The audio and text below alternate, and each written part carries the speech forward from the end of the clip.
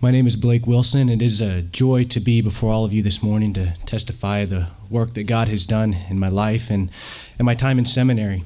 By God's grace, I was raised in a Christian home. Both my parents were Christians, and both my grandparents on both sides were Christians as well, who loved and feared the Lord. They set a tremendous example for me that I can only hope to emulate. I was led to saving faith, called to saving faith at a young age. I don't remember the exact date, but I remember the Lord putting a desire in my heart for His people and also for the lost.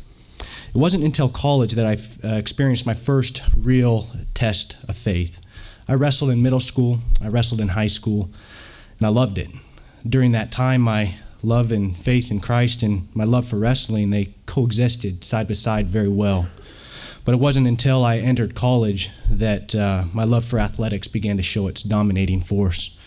Wrestling became my first love, it became my identity, and I never saw it coming.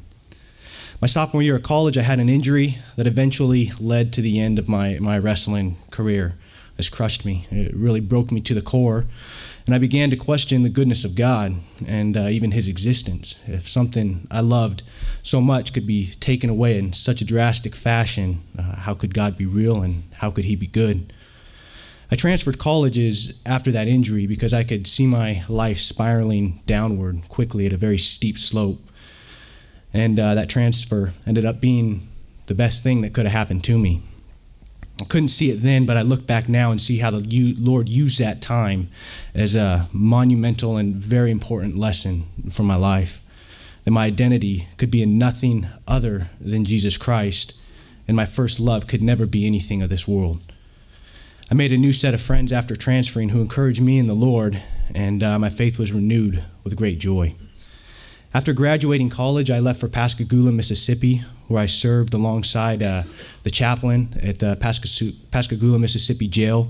We spent many of our hours ministering to the men in the jail, and when we weren't in the jail, we spent a lot of our time evangelizing to the local communities. It was a great time, but it was there that I realized my inadequacy in teaching God's Word. I could not bear the thought of misinterpreting Scripture or teaching the men something that was counter to God's Word. And I knew at that time that I needed extra training if I was going to continue in ministry and being faithful to God's Word. I met my wife, Emily, while I was in Mississippi, and during that time she was an incredible and tremendous blessing to me, encouraging me to be faithful in God's Word, but also encouraging me to pursue seminary. So when my time in Mississippi came to an end, I went to be an intern at Meadow Valley Community Church where my father-in-law pastors. And he was very influential in discipling me and also directing me towards TMS. And right now I can't imagine being anywhere else. The Lord used my college injury in a mighty way to refocus my mind and my heart on Christ. But nothing in my life has ever shaped me or molded me as TMS has done during my last 4 years here. I look back now and see how God's goodness and how His grace has worked in a monumental way to bring me to this podium today. Seminary has not been easy. In fact, it's been one of the greatest challenges I've ever faced. I didn't know if I was going to even make it past my first year. The intense study was like anything I had ever experienced, and my sin and my guilt stood before me like a 100-foot wall. I was being pruned. I was being refined. And the fire burned. The smoke was thick, but in the haze, in my doubt, in my fear, in my inadequacy, there was truth. And that's what I had to stand on. And in that truth, God was real. And I realized that God called me here for a specific purpose, to proclaim the Word of God. No matter what I faced, God was bigger. It was knowing and growing in God's Word that gave me the strength to move forward.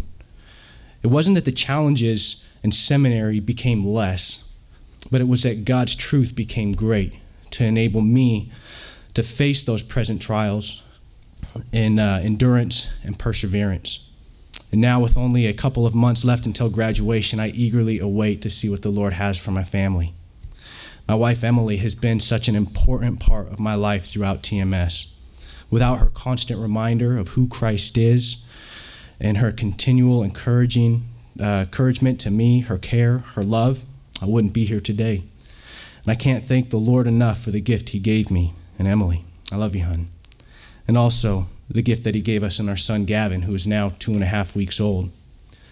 Following graduation, I'd like to serve in the Navy as a chaplain, if the Lord would have it. But regardless of where the Lord leads me, I'm confident that he has called me to preach his word and shepherd his people. And I am unspeakably honored to serve him in this way. Thank you.